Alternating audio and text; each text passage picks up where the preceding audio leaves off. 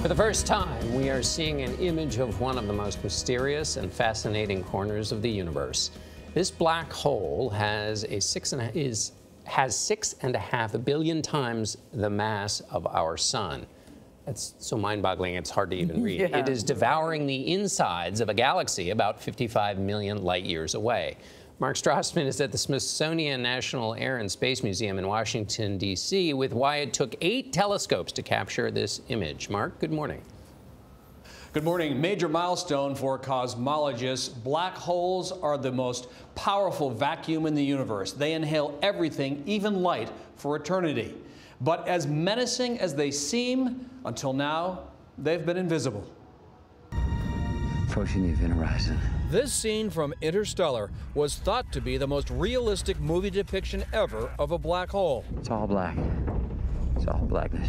Turns out, Hollywood's fantasy was close to reality. When we saw this come into focus, our jaws dropped. Astrophysicist Shep Dolman leads an international team of scientists that unveiled this image, a circular silhouette against the glow of superheated matter swirling into its dark abyss.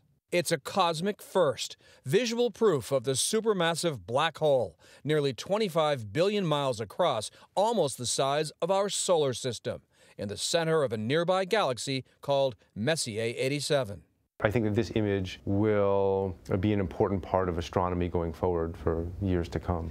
We're getting closer and closer to the edge of oblivion. Humbling?